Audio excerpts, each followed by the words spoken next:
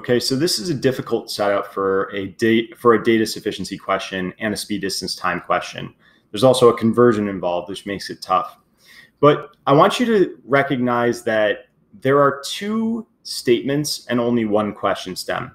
And I could convert both the statements to look like meters, but it's going to be easier for me to convert the question stem once to look like minutes so that I can quickly compare it to both of the statements. Now, the way in which we're going to do this is we're going to pretend that we are driving exactly 90 meters, and we're going to say, how long would it take to do that at the speed that we know we're traveling at, which is 120 centimeters per second. So I'm trying to figure out minutes. I need time to be on top, which means of the two pieces of info I have right here, the only one with time is seconds. So I need 1 second over 120 centimeters as my first fraction in the conversion. Now I'm going to multiply that by 90 meters so that I can cross cancel the distance units. But I can't cross cancel centimeters and meters. I need to also convert these original centimeters to meters first. So I need to cross multiply by centimeters over meters, 100 centimeters per meter. Now I have meters on top, meters on bottom, those cancel. Centimeters on top, centimeters on bottom, those cancel. And now I'm left with just seconds. But I want minutes. So I need to multiply by 60 seconds on the bottom so it cross cancels versus 1 minute on the top. And I cross out seconds, and I'm left with just minutes, which is what I wanted all along. So now we have 90 times 100 minutes over 120 times 60 with no units left on the bottom.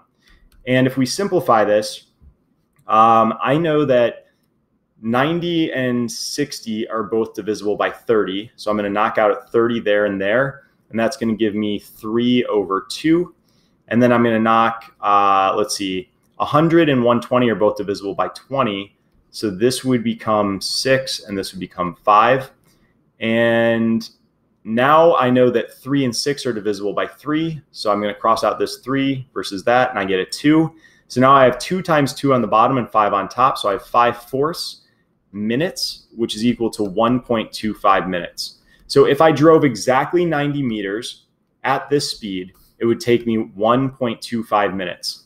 So if I know that I drove for longer, I know that I would have gone further than 90 meters. And if I know I drove for less time, then I know I would definitely not cover 90 meters. I would cover less distance.